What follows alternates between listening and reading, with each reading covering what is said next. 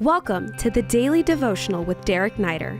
Thanks for joining us as he walks us through the pages of Scripture with a daily word of insight and encouragement. Hey, we're having a great time in the book of Daniel today. We're in chapter 1, verse 12. If you have your Bibles, go ahead and open up Daniel chapter 1, verse 12. Just want to encourage you, if these are a blessing to you, these devotions, I would encourage you to pass them on to somebody that you know needs them. And great time to do it since we're just starting the book of Daniel. Today we're in verse 12. The Bible says this: "Test your servants for 10 days. Let us be given vegetables to eat and water to drink. Then let our appearance and the appearance of the youths who eat the king's food be observed by you, and deal with your servants according to what you see."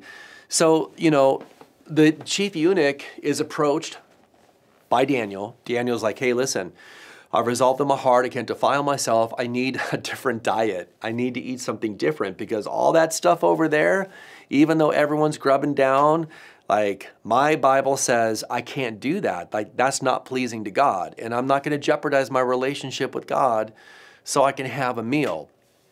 And I'm willing to put myself at risk to do that." So he says to the chief eunuch, "Give us an alternative diet so that we can honor our God."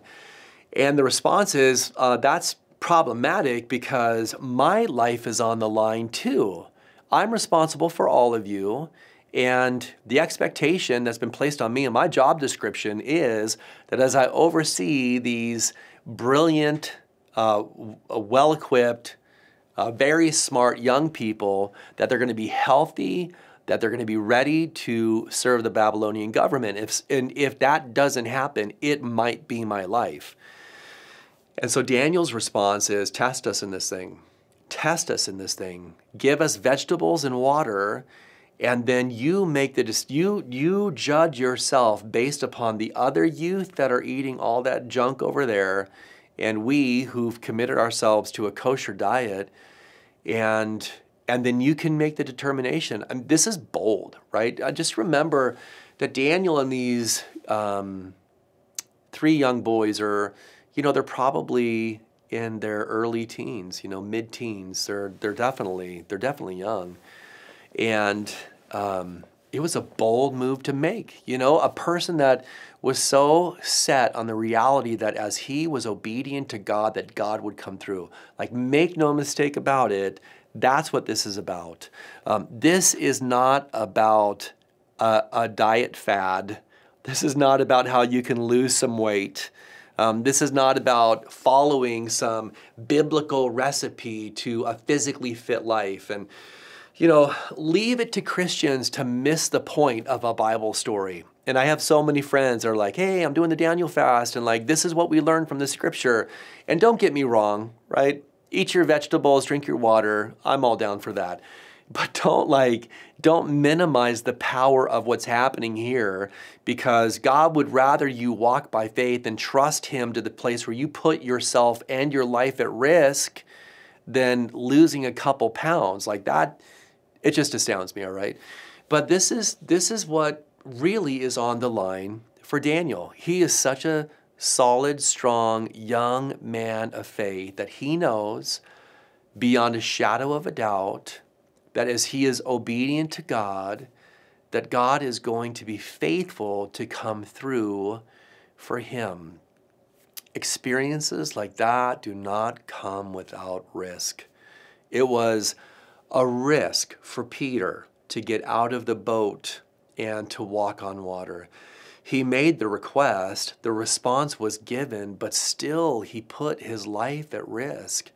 And that miracle that happened there, that miracle happened because he was willing to take a step. The disciples were willing to carry the baskets of fish and bread as they distributed them among the people, but they had to take a step. They had to be a part of that process. They had to put themselves on the line. And there's a lot at risk here for Daniel. I'm sure there were other young people that were looking at Daniel like, "Really, you are probably the dumbest person that we have ever met in our entire life. Like, what are you thinking, fool? This food is amazing. Just say yes." and to put yourself in a place where not only might you not be accepted into the program, but this might cost you dearly, made no sense to them, I'm sure. But it makes sense for us who've learned through our Master to love the Lord our God with all of our heart, with all of our soul, with all of our mind, and with all of our strength. And when you commit yourself to do that and you put yourself out there, I just want to tell you that even though you may feel out there, there's someone whose hand is under you, and he will hold you up and show himself strong on your behalf. Let's pray. Father, thank you, God, for all those today that are taking great steps of faith. I pray, God, that you would show yourself strong.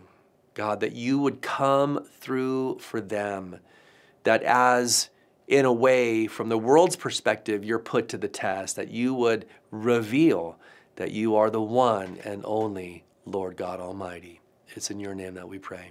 Amen. Have a great day. We hope this podcast has ministered to you. If it has, we welcome you to rate it or leave a review.